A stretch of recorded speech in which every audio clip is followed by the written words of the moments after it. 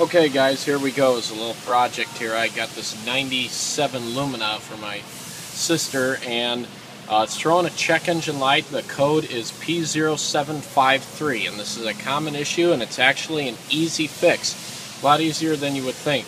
In most cases, it is a solenoid right here.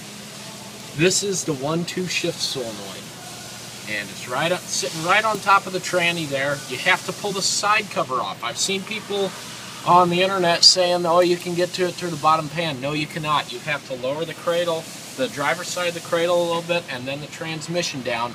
You can get that side cover off right there, and then your shift solenoid is right here. So I'm going to demonstrate how I diagnosed this and found out where the problem was, and show you how you can do the same. It's pretty easy, actually. Alright, on the top of the transmission here, you're going to see this electrical connector running into the side of the transmission. In other words, here's the engine. Zoom in. There's that plug running right there. You can disconnect that plug, or you can back probe these terminals here with a T-pin. What you want to do is put a DVOM, set it on resistance, and check the resistance between that red wire and kind of the camouflage green-looking wire there. If it is open, most likely you have a bad solenoid and the solenoid is open. If it's okay though, you're going to have somewhere between 17 and 35 ohms, somewhere around there. That's what they test normally. So if it shows open, which most likely it will, you're going to have to pull the side cover off. And you're going to want to drop the two driver's side cradle bolts here, loosen, not completely take them out, but loosen the passenger side bolts. Disconnect your intermediate steering shaft here so you don't damage that. Take the lower control arm off. I'm doing tie rods as well, so we got the tie rods off here. And then the cradle will lower down. And what I do is I put an engine hoist here, so that way you can safely drop the engine down and lower it. And it's easy to work on. You're going to have a bunch of bolts to take off here. You're going to need a T25 Torx, 13mm and 10mm to get these off. And the four Torx are down on the bottom here. There's one 13 that goes right here, and another 13 that goes right up there. The rest of these are all 10s. Okay, now once you get the side cover off, you're going to want to take a test light here, right here, and connect it to a good ground. And what you're going to do is you're going to probe all these solenoids here, like so. I'll show you. And you're going to want to see if the test light illuminates between ground and these terminals on these solenoids here. So let's try this one first. Okay, light up, light up. So most likely that solenoid's good. Let's try this one. That lights up, and that lights up. Now this one here, this is a pulse width modulated solenoid for the pressure control. One side is going to be steady, another side is going to pulse really quick. So there's steady, and there's your pulsing. The camera, a little bit difficult to see it on the camera here, but it is pulsing. I don't know if you can see that. Yeah, it's hard to see with this camera here. The shutter speed's really slow with the low light. You can kind of see how it's flickering there. In reality, though, that is blinking extremely fast, so fast the camera can't even pick it up, but you can see it with the naked eye. Now let's try this solenoid here. And for your information, this is a 1-2 shift solenoid right here, and it is bad. You'll see the difference. Nothing there, but we got power there. Look at that. Now, let's just confirm that we're on the right track here. So, what I'm going to do, I've got my scan tool open. This is a Tech 2 running on Windows here.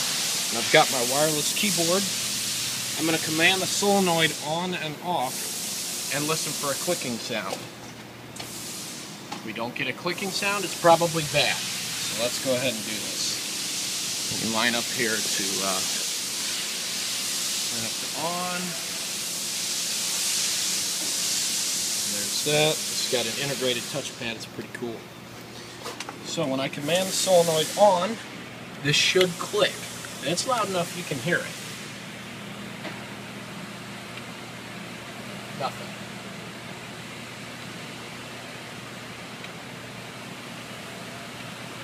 Alright, so now I've got the new solenoid plugged in, and just for the heck of it, let's go ahead and test and see if we got power here on this new solenoid on either terminal. So I got my test light, let's check here, test light illuminates, check the other one, test light illuminates, look at that.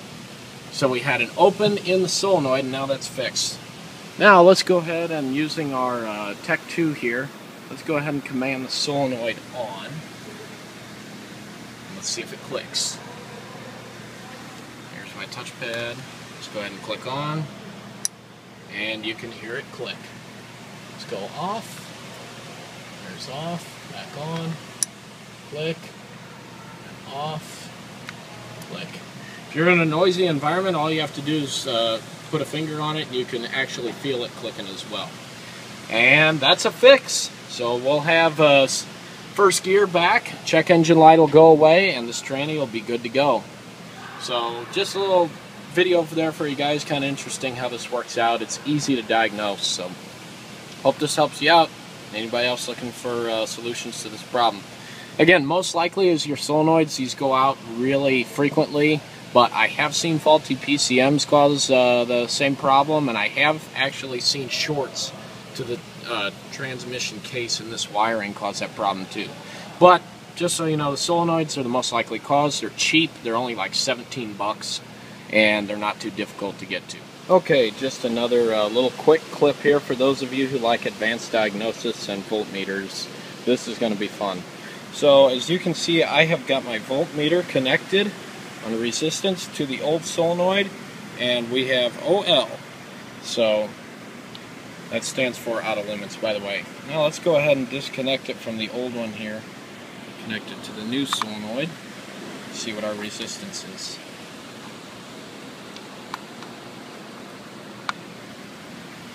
And bingo, there you go, 22 ohms. That is perfectly in spec.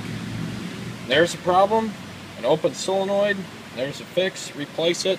Costs about 17 bucks. And last but not least, I keep adding to this video, but for those of you who have never done this before, to get these solenoids out, you need to pull this little clip out. It's easy to do. All you need is a little pocket flathead screwdriver. What you need to do is basically, it's the same thing right here. I'll show you how. All you do is take your flathead screwdriver, like so. Man, if I can get my camera in focus here, there we go. Just wedge it behind the little clip, pull it out. And your solenoid will come right back out. Stick the new one in, put your clip back in, and you're good to go. That's all that's to it.